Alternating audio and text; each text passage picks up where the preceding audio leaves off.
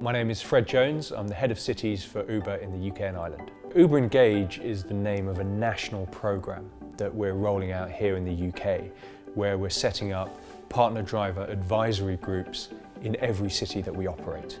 And these advisory groups consist of around 5 partner drivers, and it's a really great mechanism to elevate the voice of partner drivers in our cities and provide a much better feedback mechanism to us at Uber to improve the app for them, but also a better way for us to communicate to partner drivers of changes coming up to the app and some of our plans in the city where we operate.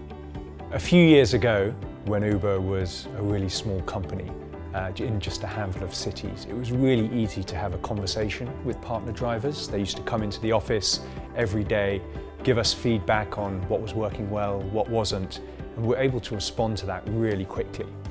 We've grown obviously at a phenomenal rate, and now we have over 50,000 active partner drivers using the app every week. And to be honest, it's got really hard to get that feedback from everyone. And I think we really recognise we became a little bit disconnected from our partner drivers. And so I think what the real value of this programme is, it's a much better mechanism for us to hear what's really important to partner drivers, what do they want us to improve, what do we need to change, enable us to respond in a really quick and efficient and effective way to that.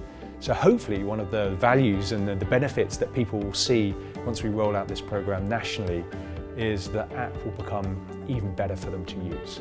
They will be able to raise concerns and questions to us in a much more timely way, and we'll be able to react much quicker.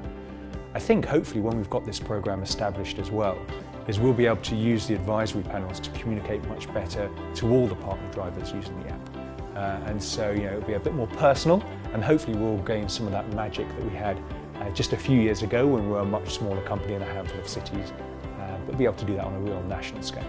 So I think actually the scale of what we can do and the fact that we're doing it for the first time anywhere here in the UK is hugely exciting.